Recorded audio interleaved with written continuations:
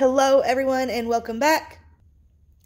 In today's video, I am going to be planting some sweet peas for the cut flower garden. Today I have 3 varieties that I'm going to be seeding.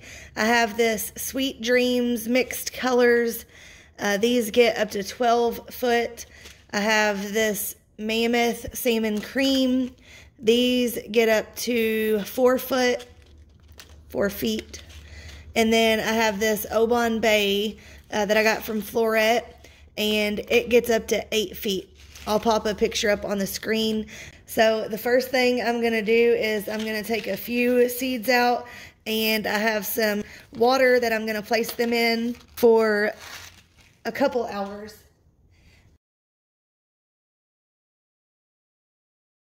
Some people say to soak sweet peas overnight. Some people say to soak them just for a couple hours.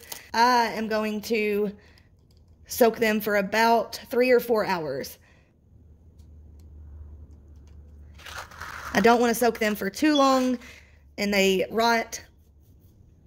The last time I planted some sweet peas, I soaked them for about 3 hours and I had perfect germination, so I don't want to overdo it.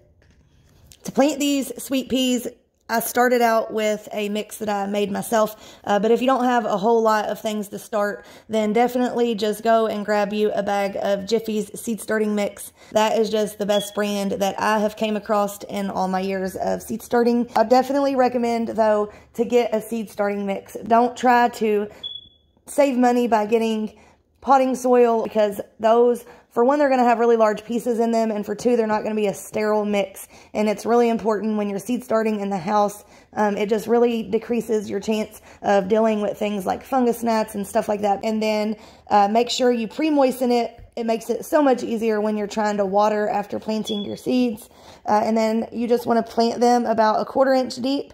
And then I added some vermiculite on top. That helps with keeping them moist, but it also helps to keep down on like algae growth.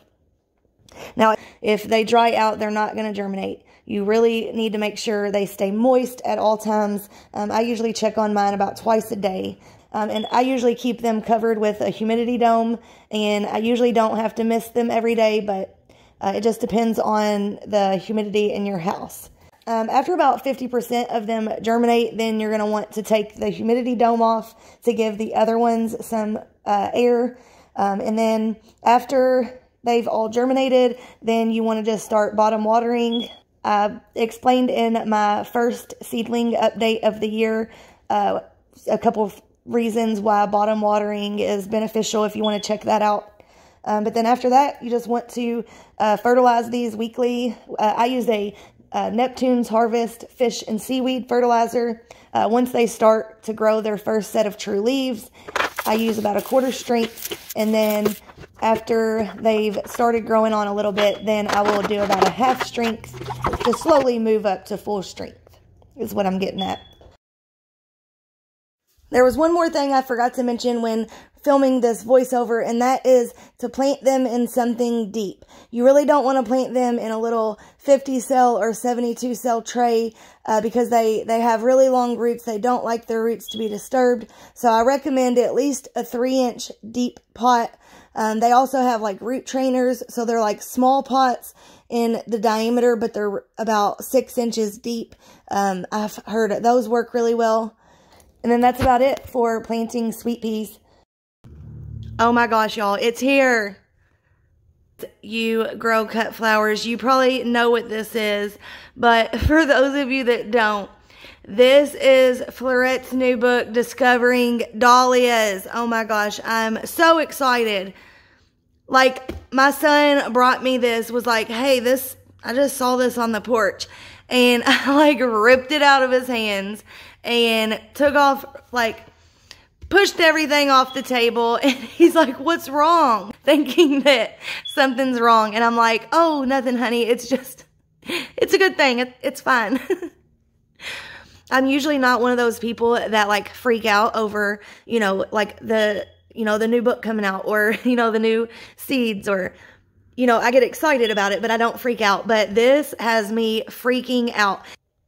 She's supposed to be sending a packet of seeds as well as signing the book.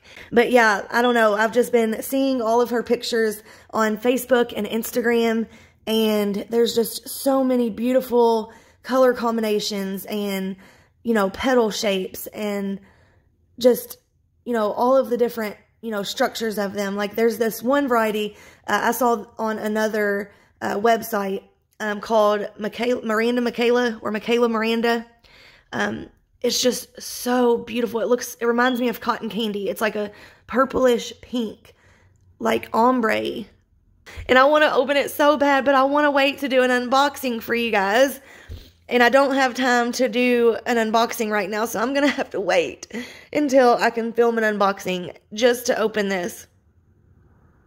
And I just got an email that my actual dahlia tubers are on their way. I ordered some tubers from a couple different places, and they're on their way from one of those companies. So maybe I can do an unboxing of this and my dahlia tubers. That would be exciting. Alright, well, those are my tips for planting and growing sweet peas based off my experience so far.